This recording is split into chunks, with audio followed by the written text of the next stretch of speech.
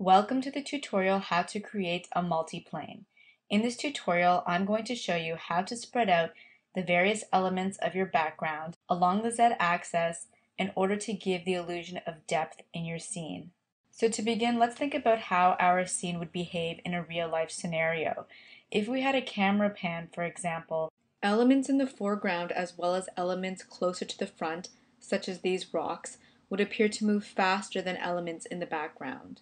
For example, if we had a car driving with the wheels turning, but that car remained in the center of the camera frame with the background elements being panned from right to left, these elements would still appear very directly in the camera frame to be moving very rapidly towards the left, whereas the city would be moving slightly slower towards the left, and these rocks in the background or the mountains in the background would appear to be moving very slowly towards the left.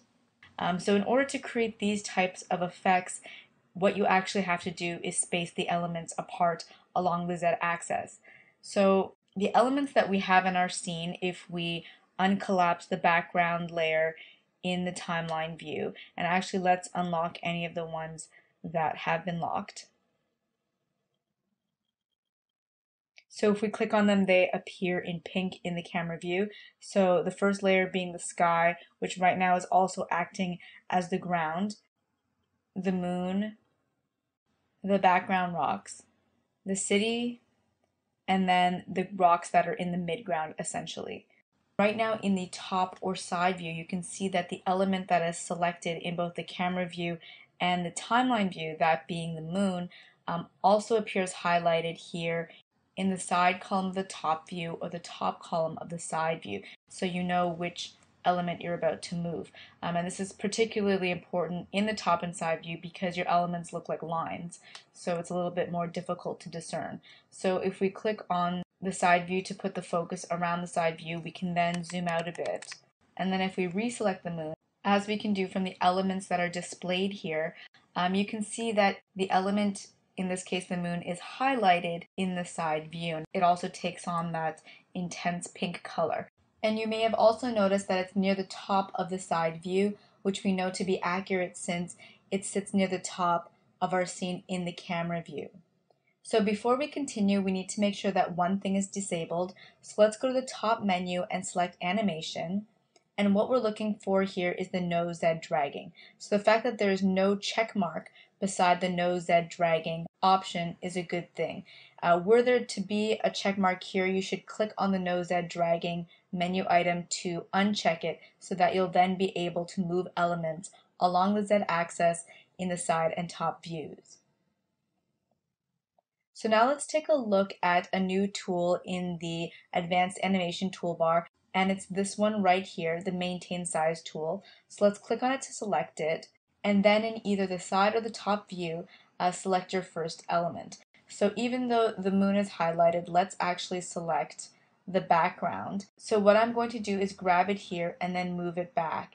And you'll notice that as I move it back, it's expanding in size to always touch the edges of the camera cone. So what it's essentially doing is maintaining its size. So even though it now exists further back along the z-axis, which is the axis right here, it looks the same in the camera view. It didn't get smaller as it normally should were we to use any of the other animation tools. And I'll show you what I mean. So let's select another element, let's say the moon for example, and let's select the translate tool this time. So if I grab on the blue arrow here, which if you remember is the arrow for the z-axis, and I push it towards the background, you'll notice that it is not expanding in any way to stay within the boundaries of the camera cone.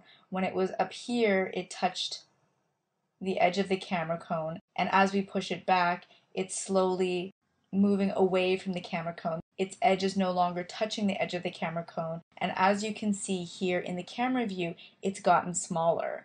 So depending on what you're looking for, you can either use the maintain size tool to move your elements, or the transform tool or the translate tool to move your elements. Another thing you can do to keep your object moving straight, and that's besides, grabbing this arrow here, is to hold down the shift button. So I'm actually going to undo that because I do want to maintain the size. So if we select the transform tool this time, you'll notice that the pivot with the arrows does not appear, and that's because the transform tool is a little bit more of a free form tool. You're able to grab your object and move it around. It's not restricted to only moving backwards or forwards or scaling or rotating. You can kind of do anything with it. So let's undo that. So with the transform tool, if we wanted to do something like the translate tool, and that's to have the moon move back in a straight line, we could just hold down the shift key as we pull back, and as you can see, it's now working the same way that the translate tool is working. It's being pulled back in a straight line. In addition to that, it's also maintaining its size, because it's funny to say that this is the maintain size tool because it maintains the size of the drawing in the camera view, when in fact we know that as the background is being pulled back, it's actually getting larger in order to look the same at a greater distance in the camera view. So if you hold down shift, you actually maintain the size of your object, which means that if it's back in space, it's smaller. If it's closer to the camera, it actually looks a lot bigger. So I'm just going to select the maintain size tool again, and actually if you hold down shift with the maintain size tool, you sort of lose its function. It does exactly what the transform and translate tool do if you want to just pull your object backwards. It maintains its real size, but it doesn't maintain its size in the camera frame, which is actually what we want.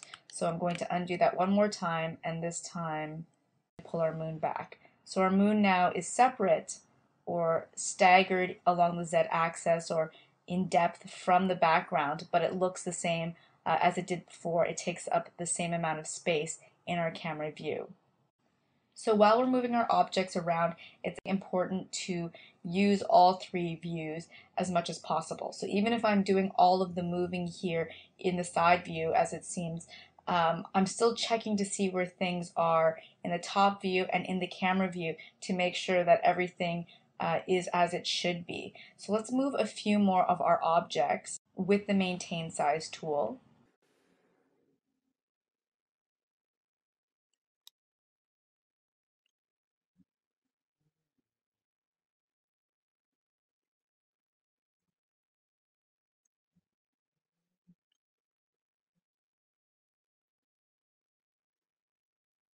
So right now, as it stands, I don't know if you noticed this, but I moved the front rocks forward instead of backwards like I did with all the other elements.